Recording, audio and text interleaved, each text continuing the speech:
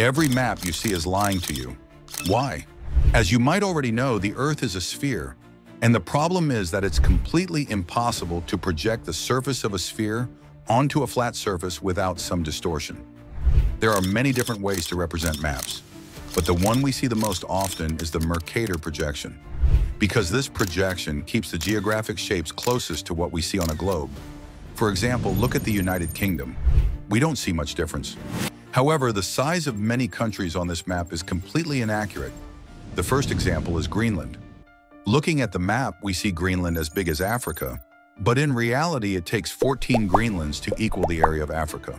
Another example is when I pull Russia down to Africa.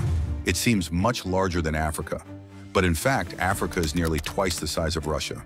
This is because the Mercator projection makes land areas farther from the equator appear larger, causing countries like Russia, the US, or Canada to be shown bigger than they actually are.